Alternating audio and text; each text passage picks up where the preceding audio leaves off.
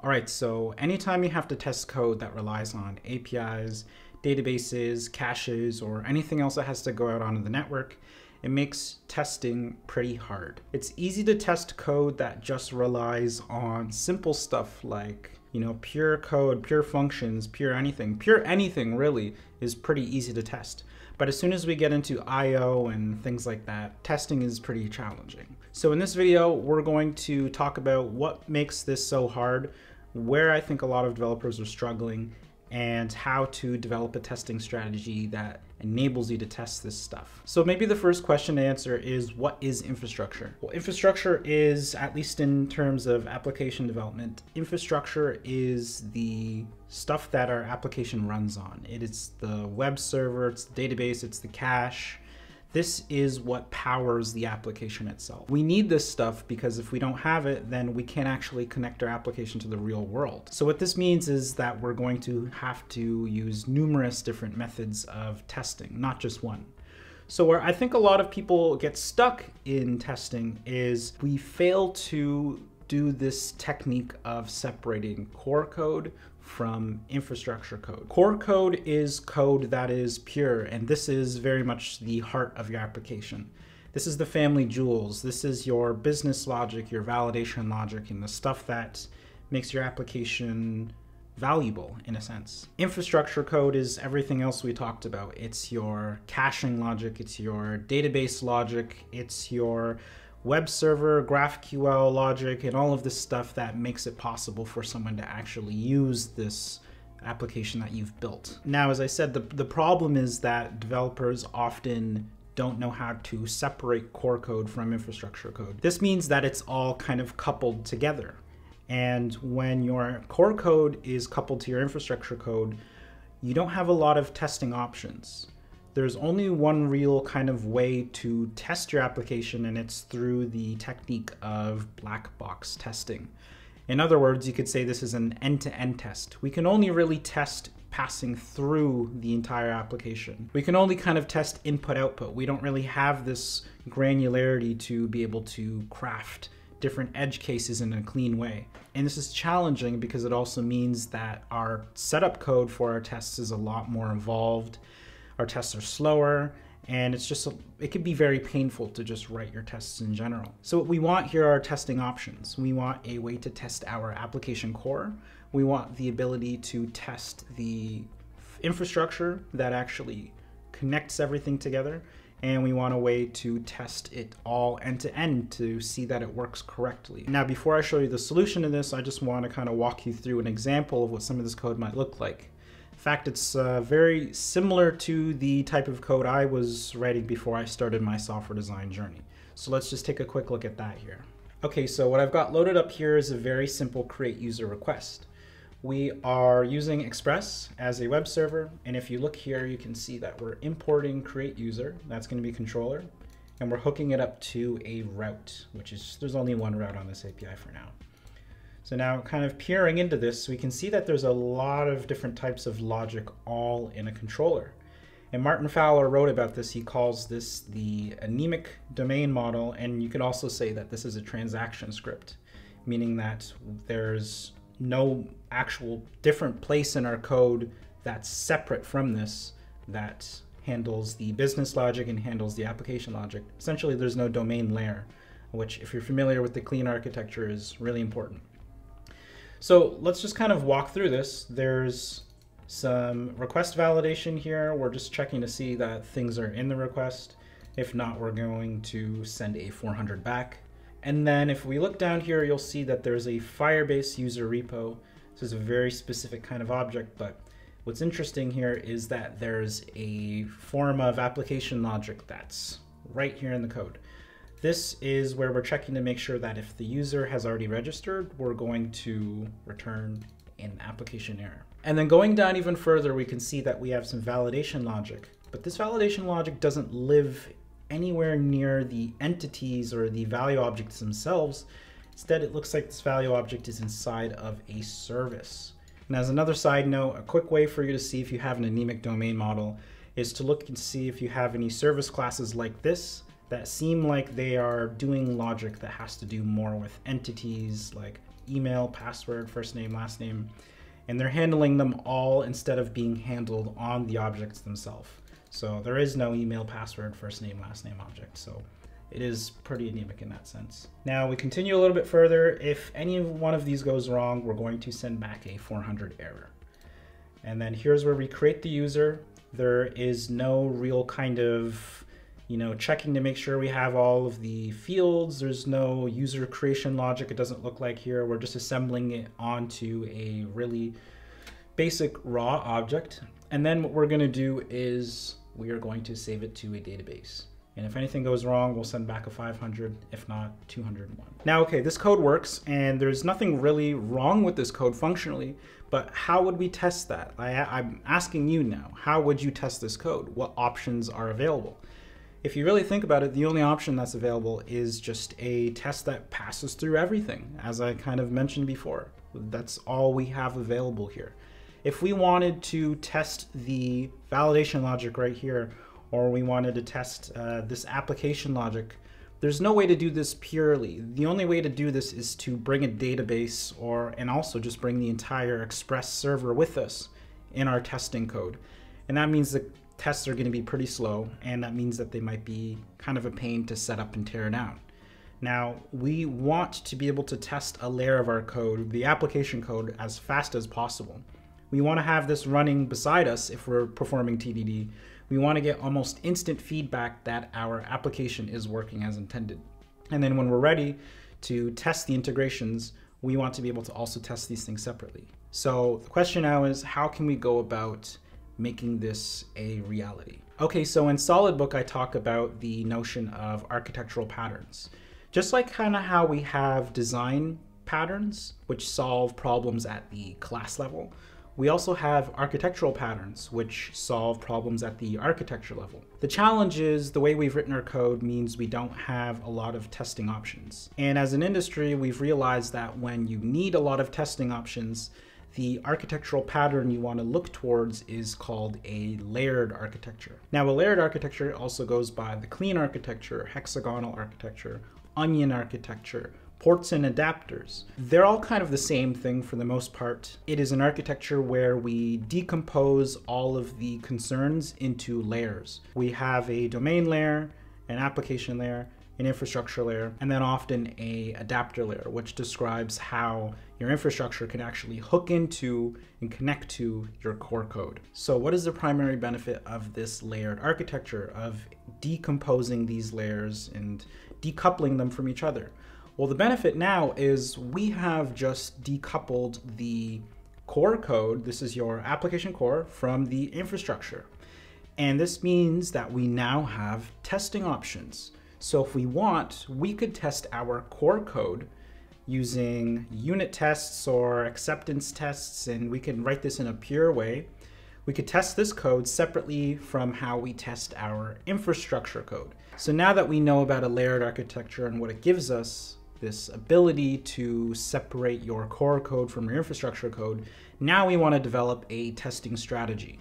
So we want to know, before we write our first line of code, how are we going to verify that this thing works, and how are we going to feel good about the strategy we've chosen?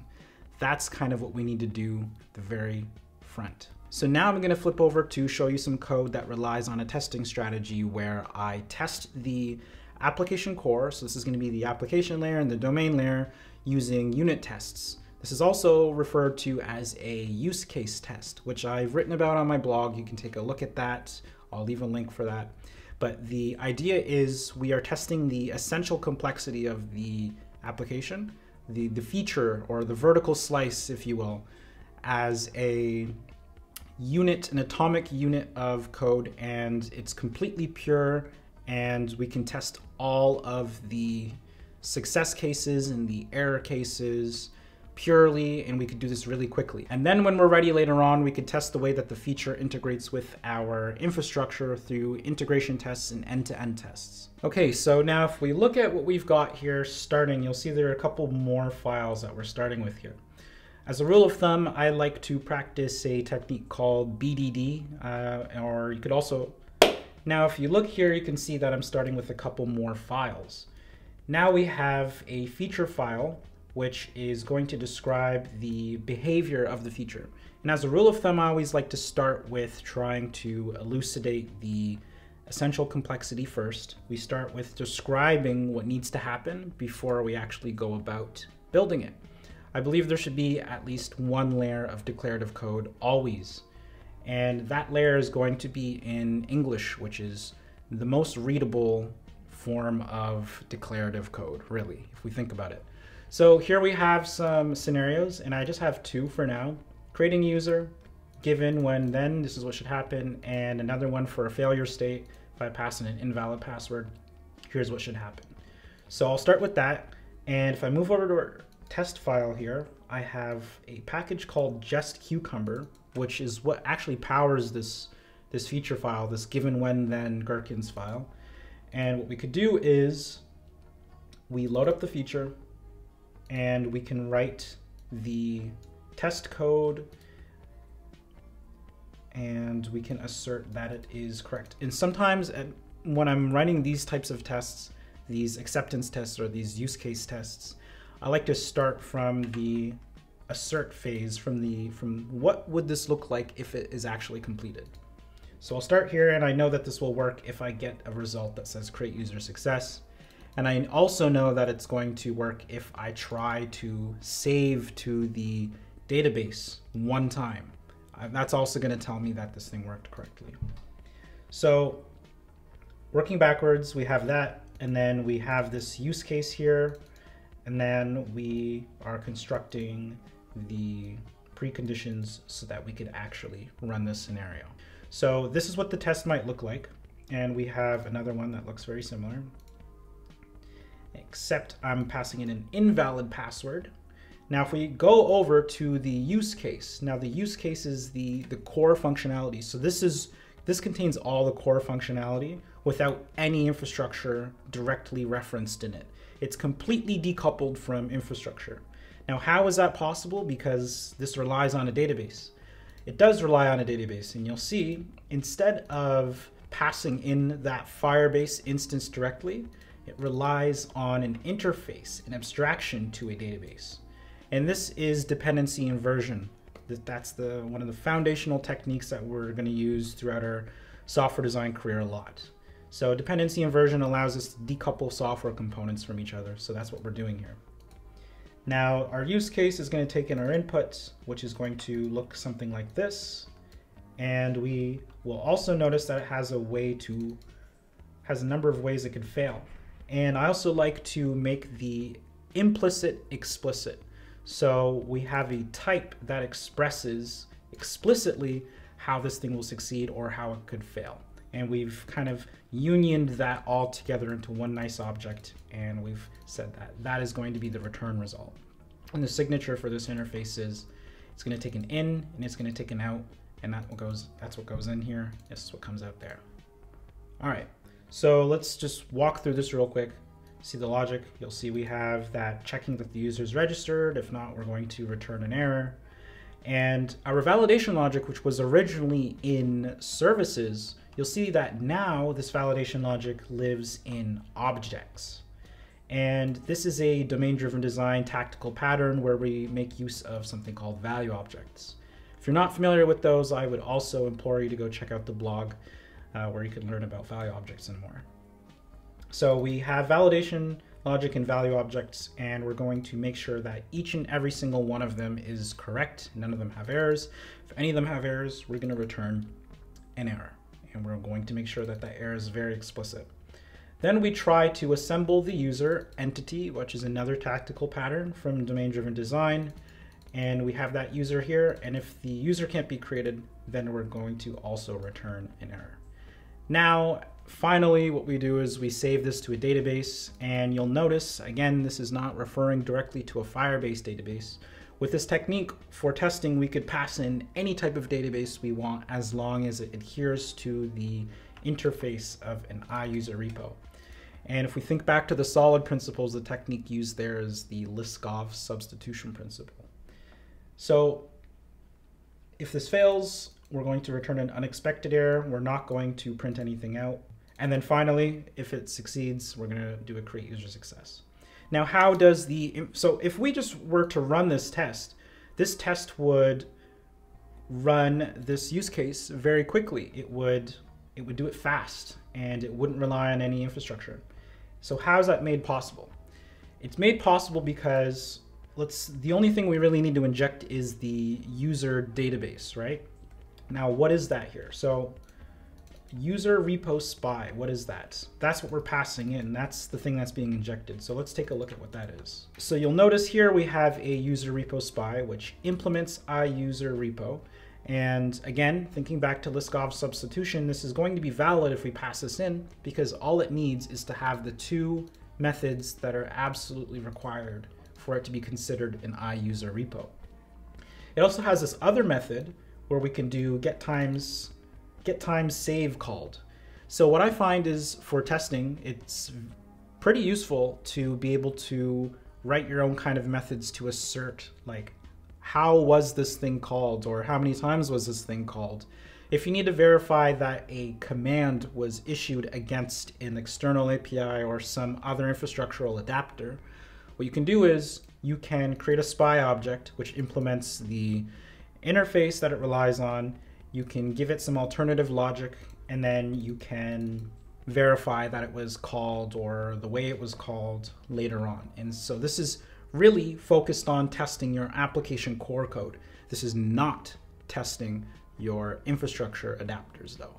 That needs to be tested separately with integration tests, where you actually just specifically test, hey, is this saving to a database correctly? Is this saving in the shape I need it to save? If it's not, then we'll figure that out. And then later on, we test it all with end-to-end tests. Okay, cool. So that's pretty much how this thing works. Now, if we go over to create user controller, we can see that all of that request logic where we're sending back status codes and whatnot, it's all being handled within the appropriate place within a controller, because that's infrastructure logic. That's not application logic, and it's not domain logic. So if we wanted to, we could test this specifically, but I think it makes more sense for us to test the way it integrates with our application core. Now, if your application core is really meticulous and let's say you're doing something that's super complex, this is going to be your saving grace, because you don't want to have to spin up a database and spin up a web server every single time you want to test some meticulous edge cases in your application core. So this form of decoupling is actually really critical. We kind of hook everything together up here. We pass the Firebase repo into the use case and the use case into the controller. So we're composing things together. And then in our app, we just use the controller. And that's pretty much that. So to conclude this video, the big thing I want to say is to test code that relies on APIs or network requests and databases, caches, whatever, is you need to separate core code from infrastructure code. This is only necessary if your testing strategy involves unit tests and use case tests, and you want to have different types of tests instead of just testing everything through a black box like an end-to-end test. All right, so that's it for this video. If you liked it, definitely give me some feedback on it. Like, subscribe, check out the blog, check out solidbook.io if you're interested in learning how to write flexible, testable, maintainable code. And until then, I will see you in the next video.